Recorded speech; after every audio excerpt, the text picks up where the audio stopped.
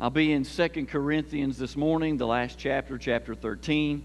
And the title of this message is Examine Yourself. I'm at the age now where about once a year, annually, I go to the doctor and get checked up. They do blood tests and all that kind of a thing. And they do that because they want to check you out. They want to make sure everything's okay, that everything's normal and the way it should be.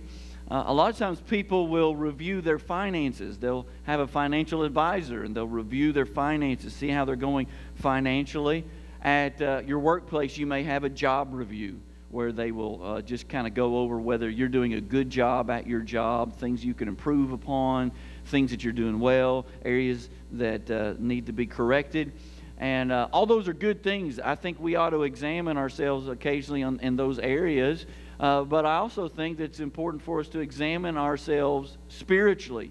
That spiritually we need to have a self-exam. So would you stand with me as we read from the Word of God today? 2 Corinthians chapter 13. We'll begin in verse 1.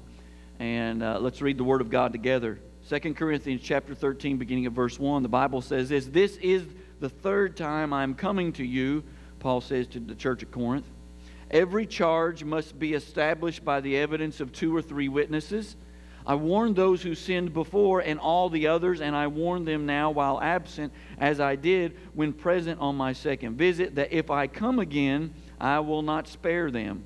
Since you seek proof that Christ is speaking in me, He is not weak in dealing with you, but is powerful among you.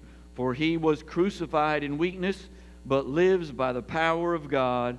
For we also are weak in Him, but in dealing with you we will live with Him by the power of God. Examine yourselves." This is where I want to focus, verse 5. "Examine yourselves to see whether you are in the faith. Test yourselves, or do you not realize this about yourselves, that Jesus Christ is in you, unless indeed you fail to meet the test. I hope you will find out that we have not failed that test." Let's pray. Lord, we ask today, God, that you would anoint the preaching of your word, that as we examine ourselves, Lord, that your Spirit would guide that process, Father, and that you would lead us to deeper, fuller places with you. And we ask this in Jesus' name. Amen. Amen. You can be seated. Just let me walk through some of these verses quickly here. Verse 1, he talks about every charge being established by the evidence of 2 or 3 witnesses. That's important, even in the life of the church today, because we don't operate in gossip. We don't operate in hearsay, but we don't hold people accountable for things that cannot be established by eyewitnesses. And he says here 2 or 3 witnesses will establish a charge against someone. That's the only evidence that's permissible. In verse 2, he says that he warned those who sinned before, and I warned them now while absent, as I did when present on my second visit, that if I come again, I will not spare them. And here Paul's indicating again, as he does through both of his letters, 1st and 2nd Corinthians, sin is not a light matter in the church. It's a very significant issue. And he says, I'm warning you again. I've done before. I'm warning you again. Sin's not going to be tolerated by the body of Christ. It's a even more significant problem in the church. In the world that's lost, that is full of, quote, sinners, then obviously they're going to sin. But in the church of Jesus Christ, sin is not acceptable. Verse 3 talks about the convicting power that Christ is speaking through Paul to them, as I hope that you would recognize God speaks through the preaching of His Word and other avenues, and God's Spirit convicts. His Spirit speaks. I believe He does today, and I hope this morning as you gather, and every time we gather together as God's people, that you would be listening to God's voice speaking to you. Verse 4, it says that He gave Himself to be crucified in that weakness, but He lives in power over death, power over sin, those kinds of things. And then where I want to rest today is with this idea that he says to them to examine yourselves to see whether you are in the faith. Test yourselves. This self-examination. Test yourselves. Why? To see whether you're in the faith. to see where you're at spiritually. And in other words, it's not good that it's not a good place when you're just kind of floating along, you're just kind of doing your own thing. That's not a good place to be. And so I've got these chairs up here today, and I want to use these chairs to be kind of physical representation of some areas in our lives, all right? So we got 4 chairs. Chair number 1, chair number 2, chair number 3, and chair number 4, where I think that you can be in one of these 4 chairs spiritually, and I want you to evaluate. So chair number 1 this morning is the harvest. Chair number 1 is those that are not where they need to be with Jesus. They may be aware or unaware, but they are apart from Christ. They have never given their lives to Jesus Christ. They are living in their sin. They are non-Christians. It could be someone like an atheist. It could be, though, it was someone like a seeker. They're seeking, but they're not committed yet. They've not committed their ways to Christ. Romans chapter 10, verse 17, Paul writes to the church in Rome, and he says, so faith comes from hearing, and hearing through the Word of Christ. There's power in the Word of Christ, and faith comes by hearing God speaking, maybe through preaching, maybe through the reading of the Bible, maybe through a devotional, maybe through a song, whatever it comes, but God's voice speaking to us where we are at in our sins apart from Him, and faith realizing we don't have to remain lost and apart from God, but we can live in relationship with Jesus Christ. And can I just say, for those of us that are a part of the body of Christ that are ministering, and we want to see people in chair 1 move to another place spiritually, let's not resort to gimmicks. Let's not resort to games or trifling things to transform people. The Word of God is what brings transformation. When people believe in God's Word, believe what He says, that's what brings transformation. I think the church has done a lot of diluting God's voice. We've screened out. We want to take the edge off of it. But can I challenge you, as Elijah challenged the people thousands of years ago, he said, quit staggering between 2 opinions. Quit going back and forth between 2 opinions. If God is God, serve Him. Do it. Make the decision. That's the call to chair number 1. How long are you going to go staggering along, limping through life, when Christ has made available a relationship with Him that you could be in? Chair number 2. Chair number 2, also, chair number 1 is not a chair that you want to be in. Chair number 2 really isn't either. Chair number 2 is, if you will, is where we would call, maybe as we looked at the church of Laodicea, the lukewarm Christian. All right? Revelation 3 verse 16 talks about that. In fact, it says that God spews out of His mouth, He vomits out of His mouth the lukewarm Christian. And that's what chair number 2 is. Paul writes to Timothy about those who have a form of godliness, but they deny the power. The power for what? Power for miracles? Power for... No. Not power just for miracles. That certainly may be involved in it as it communicates the gospel. But it's the power to live the life God's called you to live. You don't have to be bound in chair number 1. You can live, and you don't have to be lukewarm. You don't have to be quasi-Christian. You don't have to be a cheap counterfeit. You don't have to have a dead religion. But you can know Jesus Christ. You don't have to settle for lukewarmness. And God calls us out. There is a power for us to live the life that God's called us to live. Chair number 2, people that are sitting in chair number 2 are of no spiritual benefit to the kingdom of God. Because they're in chair number 2. They are people who are recipients. They are in need of a new, real, powerful work in their life. But they've got just enough religion to feel comfortable sometimes. They're in chair number 2. And God's calling them from chair number 2 to deeper places. In fact, chair number 2 is often more of a problem. They become a hindrance because people in chair number 1 who begin to become awake to the problem of their life and where they're at, chair number 2 is a hurdle for them.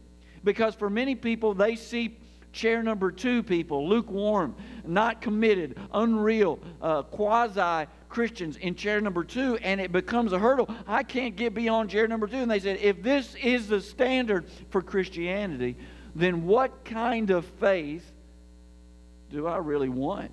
Do I want to be a part of the church? In fact, there's many churches that are full of just people like chair number 2. They're sitting in chair number 2. They're not committed. You don't know if they're going to show up on Sunday. You don't know if they're going to follow through on their commitment to Christ. You don't know if they're going to do anything because they're in chair number 2. They're in that lukewarm place. They're in that uncommitted, unreal. In fact, the reality is we would call people, if we really want to be honest, although painfully honest, we would call people in chair number 2 hypocrites. Because they would claim to be Christian, but not affecting the kingdom of God in any positive way whatsoever. They tend to be selfish. They are preference-driven. They want things their own way. These are the kind of folks who get mad about every little thing that goes on in the church. They get their feelings hurt easily, and they let you know about it, and they're always at the core. In fact, can I just tell you, if you are always at the center of every controversy in the life of the church, you're in chair number 2. You're not living the Spirit-filled life, and God's calling people to deeper places. In fact, chair number 2 comes with a consumer mentality. They're always asking, what can the church do for me? What can the body do for me? And anytime you're asking, what can the church do for me, and bringing that consumer mentality, you're not part of the harvest workers, you're always part of the harvest. And so I want to just speak to chair number 1 people real quickly and say, do not allow chair number 2 people to get in the way of you coming to know Jesus in His fullness. Don't let them get in the way. You just skip right over chair number 2 and go to chair number 3. Chair number 3, if you will, is the chair for new believers. It's people who have given their life to Christ. They've been forgiven. As we talk about encountering God, they have encountered God. He has done something in their life. They've been born again. Their sins have been forgiven. And they're walking with the Lord. They didn't get stuck here at number 2, although sometimes chair number 2, the quasi, the generic, or the lukewarm Christian can be really born again and experience chair number 3. But they didn't get caught up. They're not going to get caught up on chair number 2. They're moving on. They are discovering new life in the Spirit of God. They're growing. If you're in chair number 2, if you're really in chair number 2, you are growing. Chair number 3. Chair number 2 is when you're in a place and you're not growing. Because there's no life. Where there's no life, there's no growth. Because you're not alive. Only people alive grow. So chair number 3 is those who have been born again. They're growing. They're alive. They want to learn. They're working at developing a prayer life. They're working at developing faithful times in the Word of God. They're working at developing what does it mean to live life in righteousness. What does it mean for me to be in right relationship with God? And how does that affect my relationships? How does it affect my job? How does it affect my lifestyle in all these different ways? They are working all those things out. The Bible says, work out your own salvation with fear and trembling. They're trying to figure those things out. And they are a sponge when it comes to the things of the Spirit because they've been born again. Their decision to follow Christ is official. They're not hiding it. They have made public profession. I am a child of God. I am walking with the Lord. I am going to serve Jesus. And they are seeking to be equipped by the Holy Spirit. They recognize, listen, anyone who's been born again, God moves you to be a harvest worker. All right, that's where He's moving you. I don't care what your age is. I don't care what you feel like your giftings are or the lack thereof. That everyone who's been born of the Spirit is a child of God, and His children are called to work in the harvest field. Our calling is to reach people in chair number 1 that are lost, or in chair number 2 that are lukewarm, or wherever they are that are not right with God, and to help them come into the kingdom. And so chair number 3, people who have been born again, are new Christians are people who are wanting to be equipped by the Holy Spirit. Lord, help me to understand what you're doing in my life. Now, one thing about chair number 3 is that they often will experience inconsistent victory. Now, I absolutely reject the idea that as a Christian, you live daily and even hourly in sin. All right? If that's the case, then you're in chair number 1 still. You're a sinner. All right? Sinners sin. However, when you're first born again, it's everything new. And I'll just tell you, if I can, if you're in chair number 3 and you've just recently began your walk with Jesus, do not get discouraged that you don't have it all figured out. Don't get discouraged that you don't understand everything there is to understand about the things of God. Don't be discouraged about that. And sometimes you will fall on your face, if you will. You'll mess up. You might mess up bad, but do not remain fallen. Get back up on your feet with Jesus and begin to walk with Him again. In other words, don't stay on the ground. Get back up. Keep trying. Keep going forward.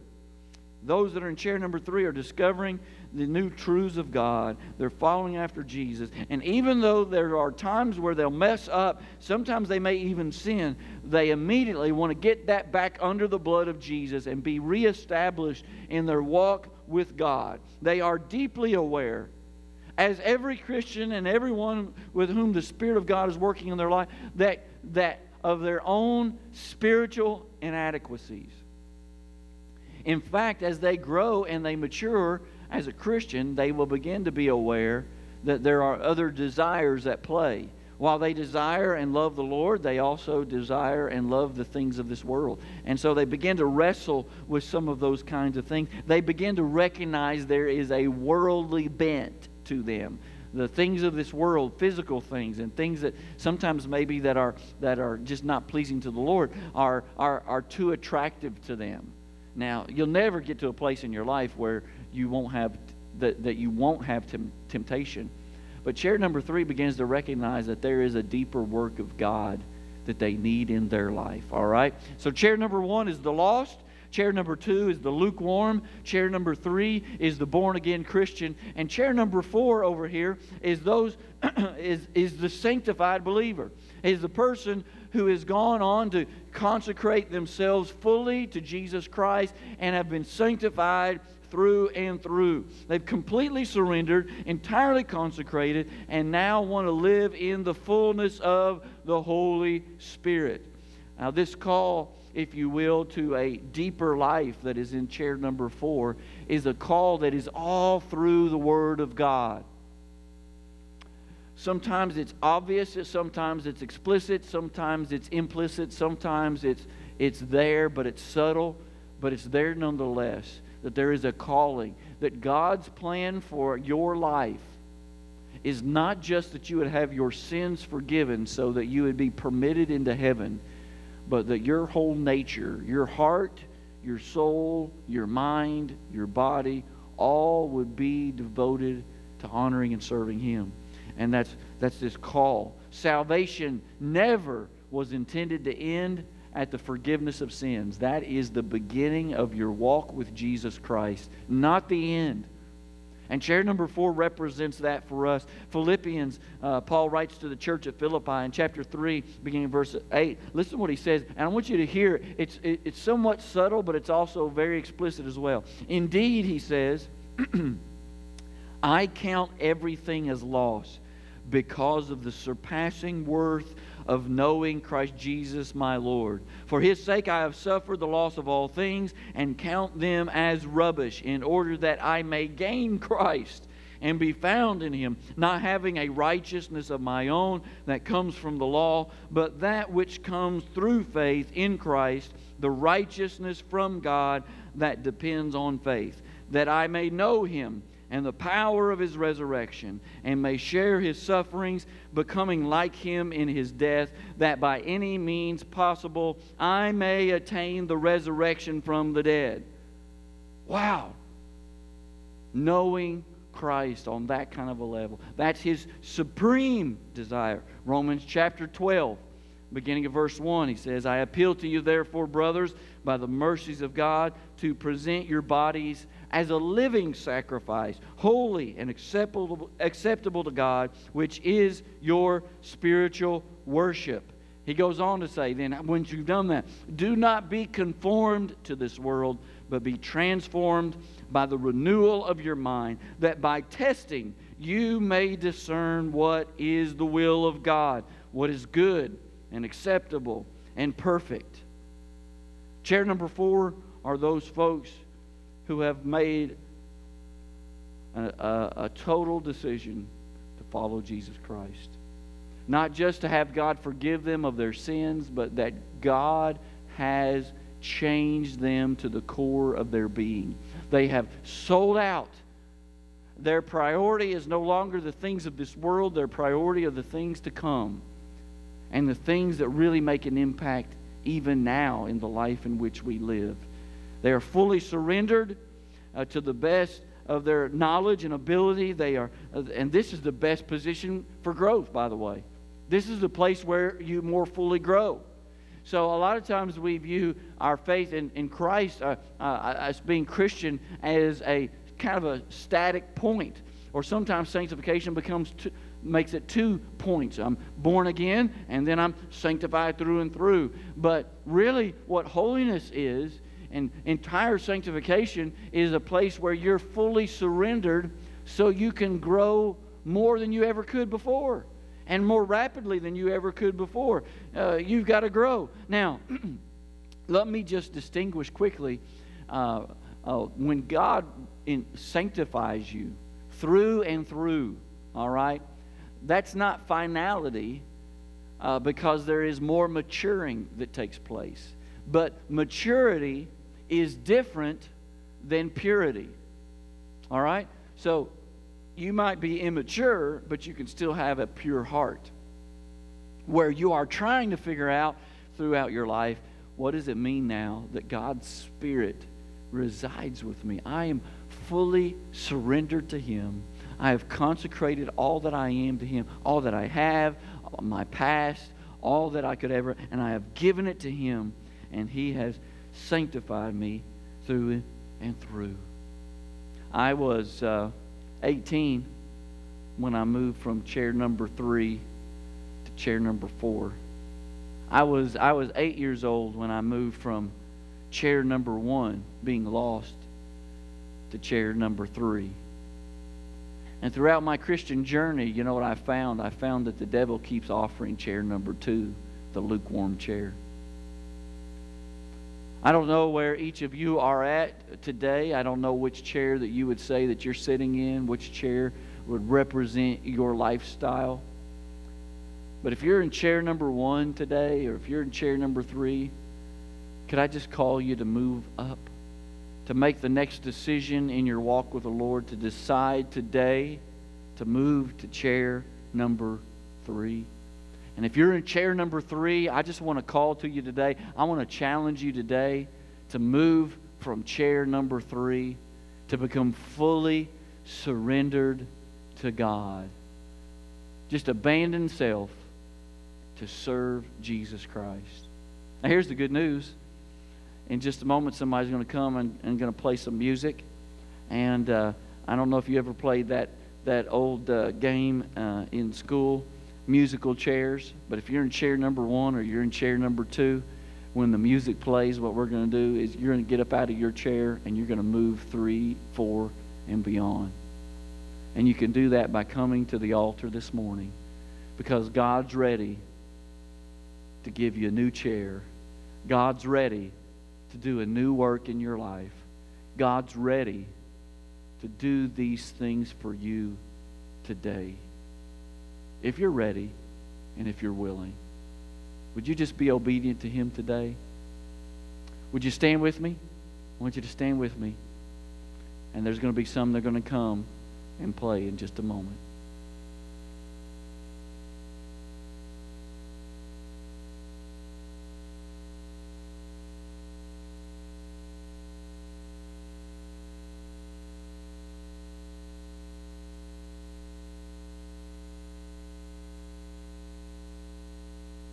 Is it done?